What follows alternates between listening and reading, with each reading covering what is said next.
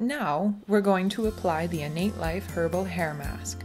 We recommend applying this after you apply the Innate Life scalp treatment, so they can be washed out together. To use the Herbal Hair Mask, it's best you apply the product on dry, unwashed hair before wash day. Place the product into your palms and rub together to distribute evenly. Apply product to the midsection and the ends of your hair, focusing on the drier areas. Apply more product if need be, until your hair feels damp.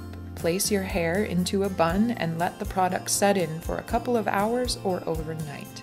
Wash out your hair as you normally would. The Herbal Hair Mask can be used once a week for an intensive treatment.